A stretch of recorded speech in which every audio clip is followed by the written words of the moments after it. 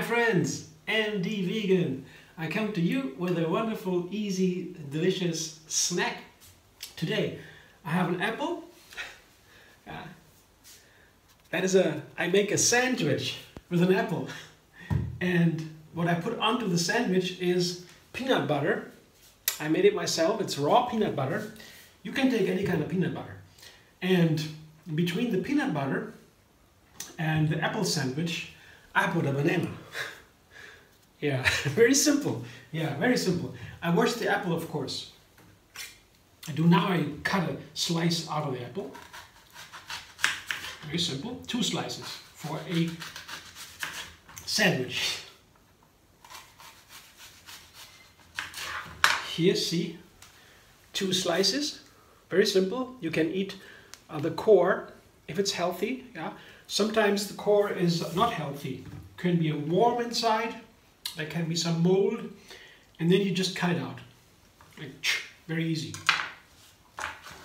But when you have a healthy core, perfect to eat, no problem. If there is something in the seeds that is considered poison, a toxin. Yeah, the seeds have a certain kind of acid that is not so healthy. It's deadly even, but it is such a small amount that it is not unhealthy at all if you eat an apple. You can eat an apple and eat the seeds and you're perfect. So no reason to cut out the seeds if they are healthy, I mean not molded or whatever. So the peanut butter is also very simple. I just put the peanut butter on the apple sides and the slices with a small spoon. It's very simple. You know, like everybody knows how to make a sandwich, right? In Germany we don't have that much sandwiches. We have bread. We have bread, a slice of bread. Stulle. We call it Stulle. In certain kinds of Germany. We have different words for that. But that is what people have for breakfast and for dinner also. Oftentimes, very many people have Stulle, Brot, eine Schnitte, ja, eine Scheibe Brot, for breakfast or for dinner. Yeah. So here, very simple, 2 slices with peanut butter, and now the banana.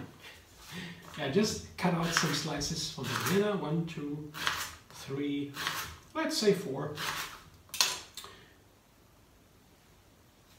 Peel it and put it on the slices with apple and peanut butter. Oh, I need a 5th one. Let's see. I need a 5th one. It's a bigger apple. I tried this today with a smaller apple. I had only 3. But this is perfect.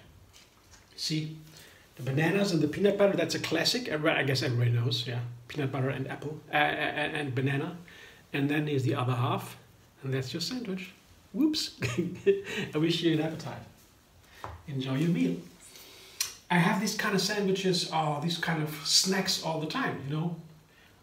I could also have that for breakfast. That's all I'm going to eat. Maybe 2 of them, maybe the whole apple. I could do that. Or I could have a normal breakfast, the fruit salad usually I do. And then when I'm a little bit hungry, just have that as a snack in between. Or after I have a salad, for example, in the afternoon, I feel a little bit hungry. Could then have a snack that like that too. I have these kind of snacks all the time. As I said, there are so many ways.